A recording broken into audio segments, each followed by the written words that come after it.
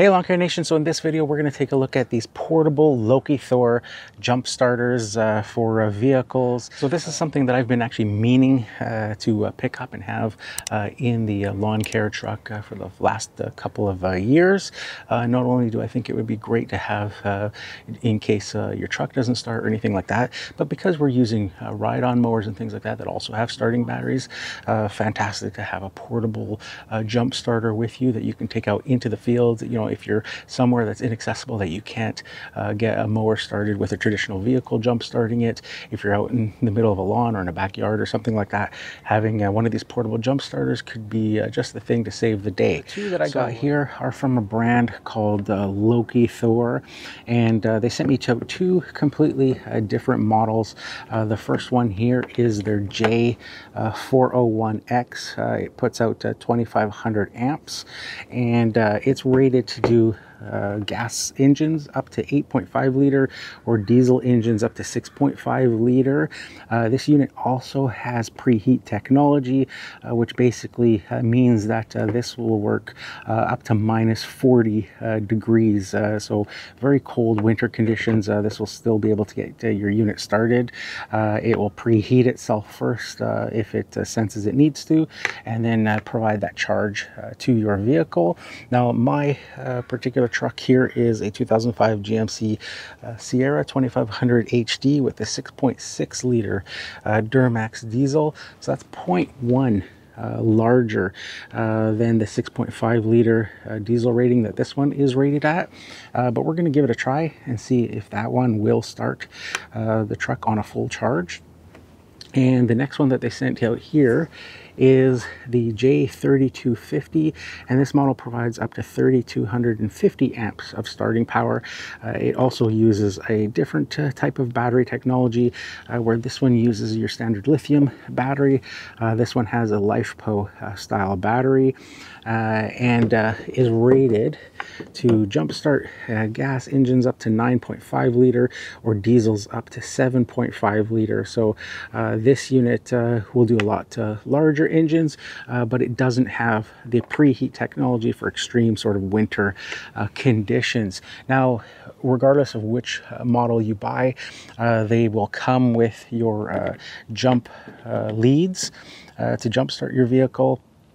They also come with a USB-A to USB-C adapter. They come with a DC adapter, and they also come with a USB-C to USB-C cable as well. So not only can these be used to jumpstart your vehicle, they got a couple of extra little features on both of them. So if we open up one end here, you'll see that it has the input for the jumper cable leads, but it also has a couple of different lights on it.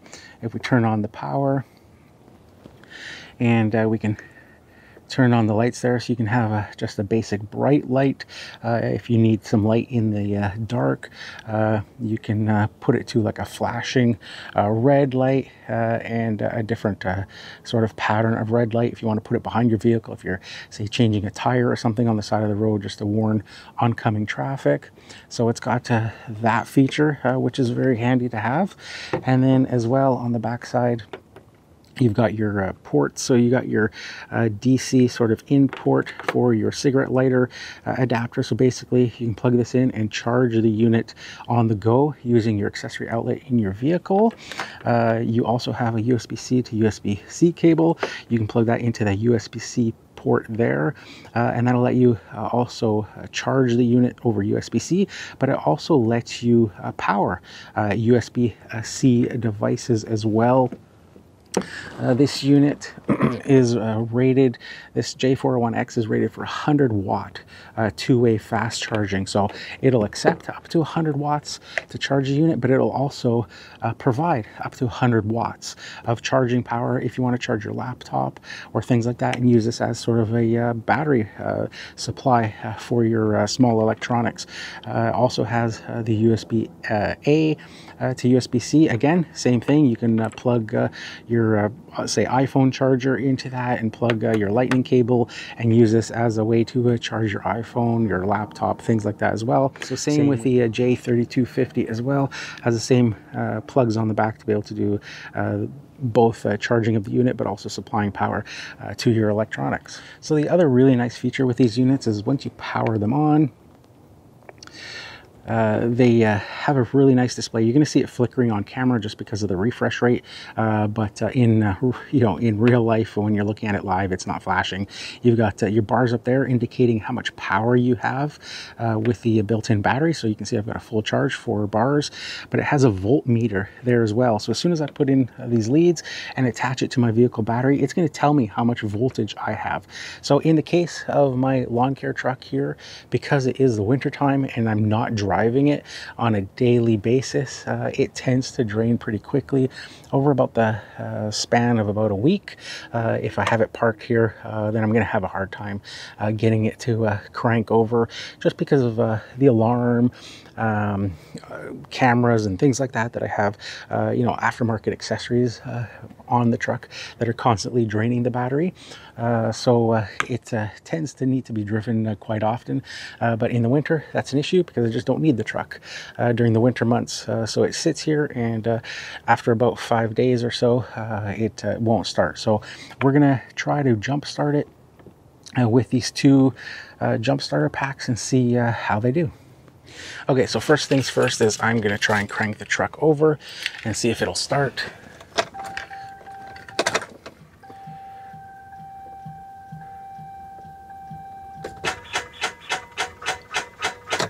You can see that's not starting at all.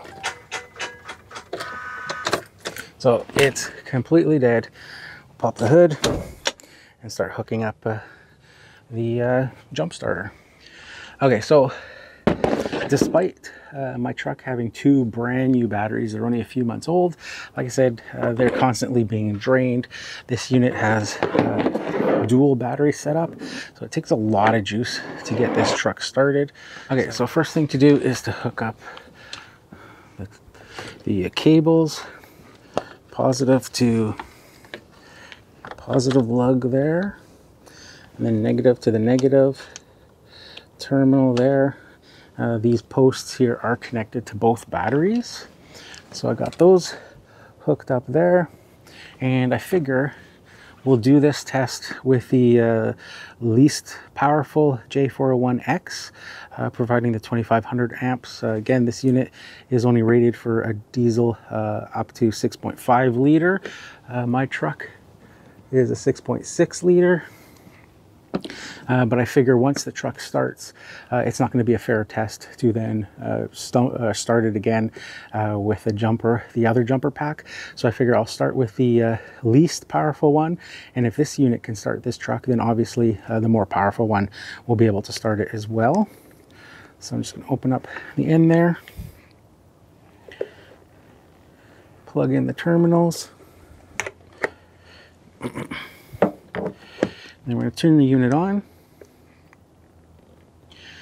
and wait for the click. There's the click, the light comes on saying it's got 14.7 volts available. So we'll go and see if the truck will start.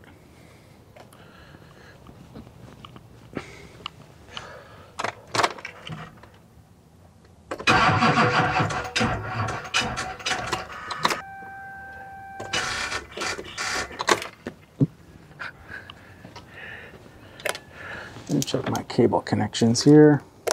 Might be a bit loose. Now the manual also says if it doesn't start on the first try to leave it connected up to 2 minutes or so, just to get some of that residual power into the batteries that you have. And we'll try it again.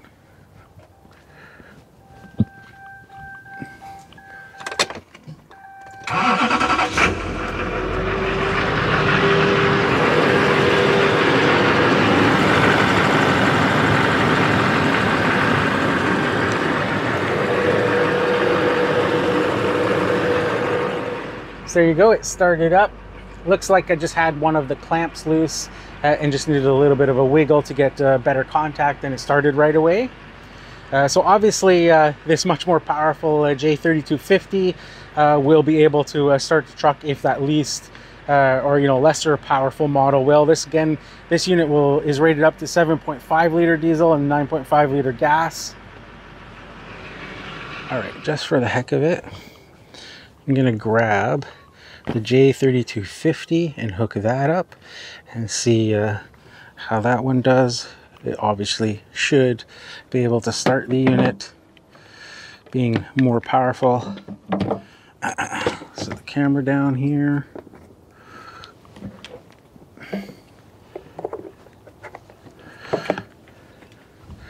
Turn the unit on.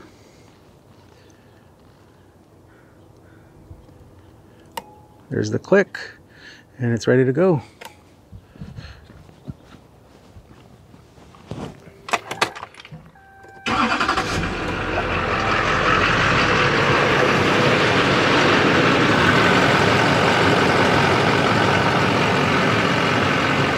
So there you have it with that one. Obviously not an issue with this one being more powerful, providing 3250 amps versus the 2500 amps of the other model. Let's pull that out, and now we can safely undo the leads. So there you go, guys. That is a quick look at those Lokithor portable jump starters. Again, just a quick recap, the model J401X. The X stands for their preheat technology. They also have this available in a J401 that doesn't have the preheat technology, but that allows you to use it in extreme winter conditions, up to 2500 amps of starting. And this one will do gas engines up to 8.5 liter and diesel engines up to 6.5 liter. Then we got the J3250 with up to 3250 amps. This unit will do gas engines up to 9.5 liter and diesel engines up to 7.5 liter. This also uses LiFePO 4 type batteries in it versus standard lithium batteries. So overall, these are less volatile batteries, can stay for much longer periods of time without having to do any sort of maintenance charging on them, and overall give you a longer service life with this style of battery versus the standard lithium style battery, although these are still pretty darn fantastic as well. So that is a quick look at those portable jump starters. Something that I think for a lawn care business, landscaping business, you should definitely at least have one of these in your truck at all times, whether it's for the truck or for your mowers, or if you're landscaping and using things like skid steers and stuff like that, having some way to be able to jump start your equipment while out in the field. These absolutely fit the bill. You know, even this smaller one here with the 2500 amp and being rated for less, a smaller diesel engine than what I have here in the truck, was still able to wake my sleeping giant here after over a week of sitting here not being used. So with a completely flat battery on it, this unit started it right up. So that's it for this one, guys. Let me know in the comments below if you guys use jump starters or have them in your truck for emergencies and that sort of stuff in your lawn care business, and what you think of these Lokithor versions.